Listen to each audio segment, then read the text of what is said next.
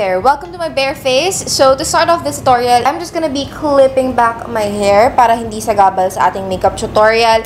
Pero with every makeup look talaga, kailangan okay yung base, especially for graduation. If maglalakad ka, maraming ilaw, like napagdaanan ko yan, at tendency talaga baka mag-sweat ka. Napagdaanan ko yan, guys. Natatense ako bago ko umakyat dun sa stage kasi syempre ang daming nanonood sa akin, diba?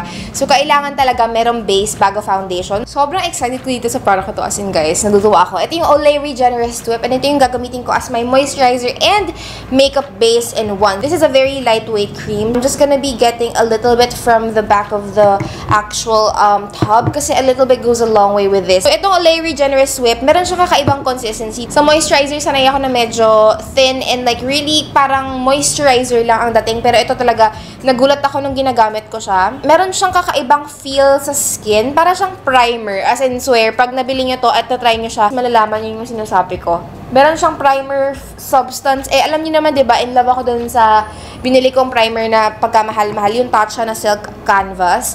That's like 3,000 pesos. Tapos na-discover ko tong si Olay Regenerist whip ang tawag sa kanya. Ma-feel mo talaga na finifill in yung pores and talagang parang mas mukhang refined yung skin mo. Sobrang bango pa niya.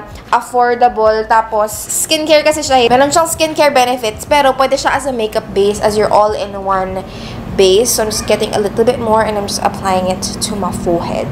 Ina-apply ko to as my primer and as my moisturizer because it acts as both shine-free, oil-free, matte, and yung pores ko visibly smaller and smoother din. As in, ang ganda ng texture niya kasi hindi siya yung sobrang silicone, hindi siya sobrang kapal. But at the same time, super lightweight. Tsaka parang feeling ko yung skin ko parang mas firm yung itsura niya. Parang hindi naman nabanat. Hindi siya nabanat, pero it just feels parang locked and loaded and ready for makeup application. I've been really trying to cut off my skincare routine.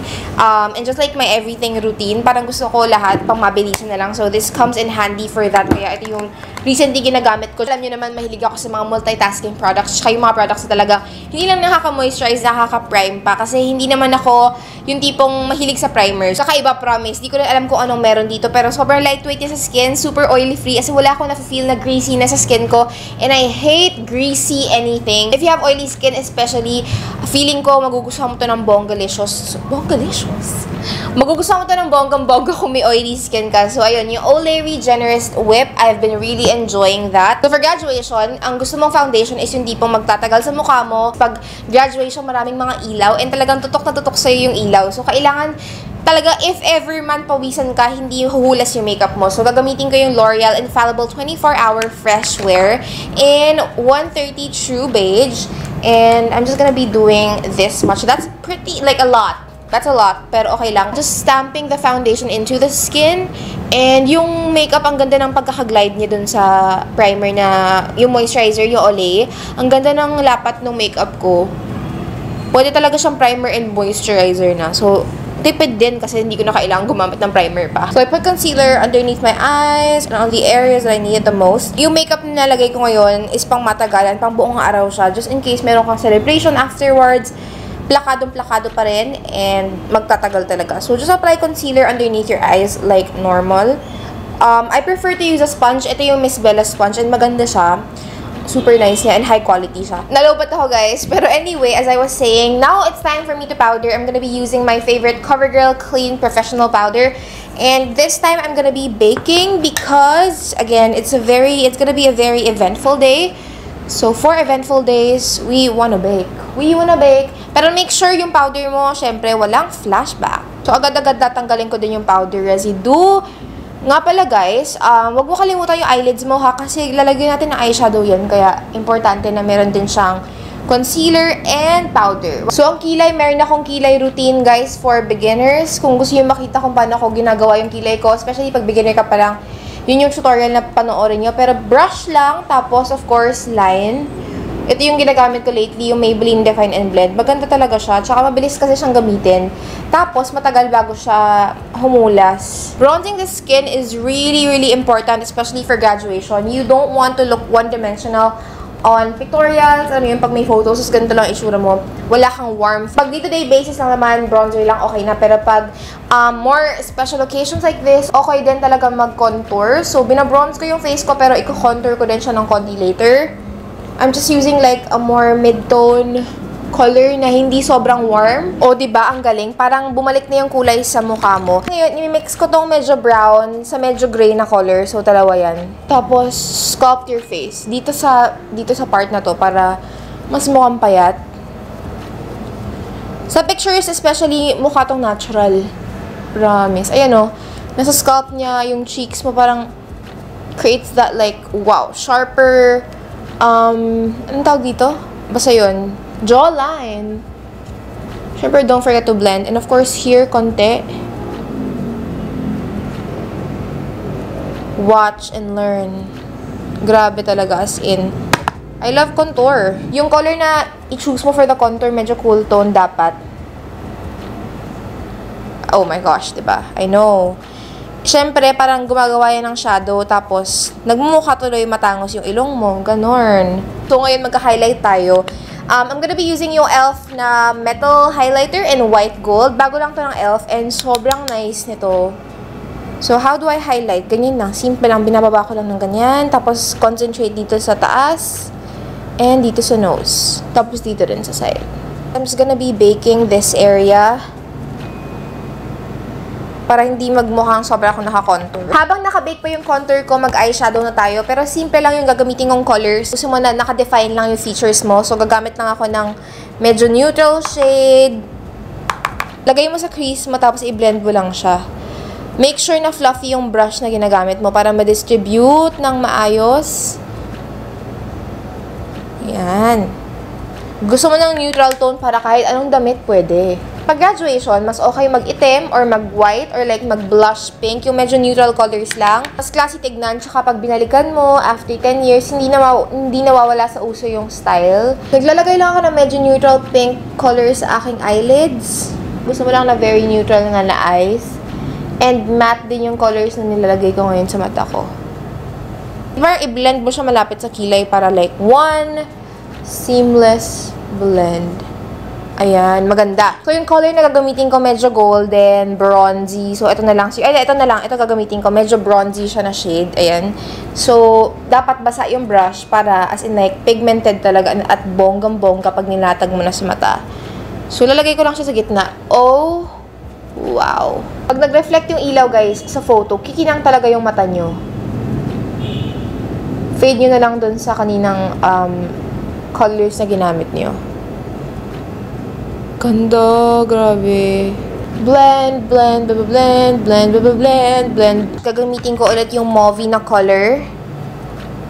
Ilagay ko lang sa ilalim ng mata ko. Para pantay sila nung upper. Titigil ako sa gitna. Kukunin ko yung medyo deeper na color. Ito yung gagamitin kong eyeliner kasi nga hindi ako magaling sa eyeliner. Pero super light lang. Parang dinedefine mo lang ng medyo-medyo yung mata mo.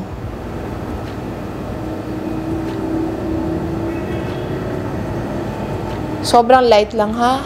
Huwag ka gumamit ng black kasi hindi naman kailangan black. You just wanna define your lids but you don't really want it to look super intense. Now, I'm gonna be taking this Rimmel Waterproof Eyeliner in the color Flesh pa to, or 005 Nude. I'm just gonna line my lower lash line.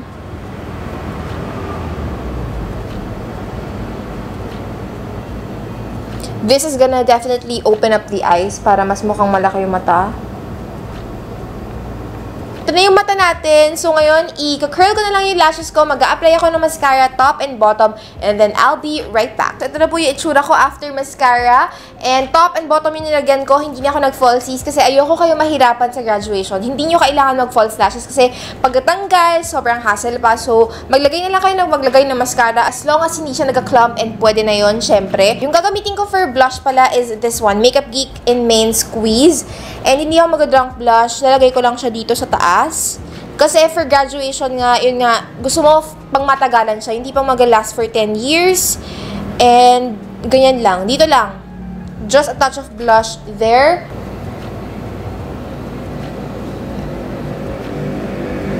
Ayan, beshi, maganda talaga, swear. Best makeup ako ng makeup, nakalimutan ko. Wala akong mic. So, sorry, pero nakapag-highlighter na ako. Pero, ayan, nilagay ko lang siya sa chin, sa cupid's bow, dun sa talagang kailangan ng highlight para maganda tignan, syempre, sa photos. Tapos, of course, dito, above your, on the brow bone as well, para ma-highlight talaga yung eyeshadow. Nakakatulong to kasi it brings out the look even more. Diba? Maganda. So for the lips, I'm gonna be taking Pixi Lip Contour Liner in Soft Nude. My favorite lip liner.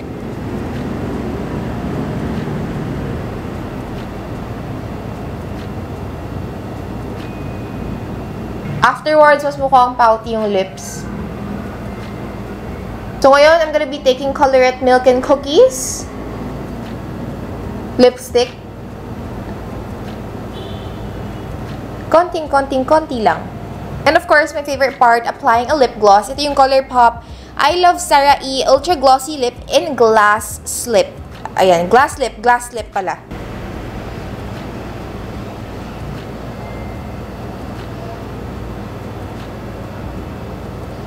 So, syempre, hawi-hawi lang ng buhok ng konting-konti. Tapos, nalagay ko yung pin dito. Ito na yung finished look, guys. Ready na ako rumampas sa stage. And kaya ito yung lip color na pinili ko para lang at least pag sa photos, hindi sobrang ma-wash out na medyo dark siya. So, para sa photos, maganda pa rin yung transition niya. And pag binalikan nyo naman after 10 years, yun nga, maganda ka pa rin mga beshi. Timeless, classic, graduation makeup look. I hope you guys enjoyed this makeup look. I had so much fun doing this. I super loved the outcome and I hope you guys did too. And yeah, that is it. Follow me on Instagram, guys, kasi I upload there a lot of makeup looks, a lot of reviews, hauls, and everything. And of course, my personal life. So Instagram ko is here at Toni Sia with AA lang. And of course, don't forget to subscribe to my channel. Comment down below what you want to see next from my channel. And I'll be seeing you guys on my next one. Bye!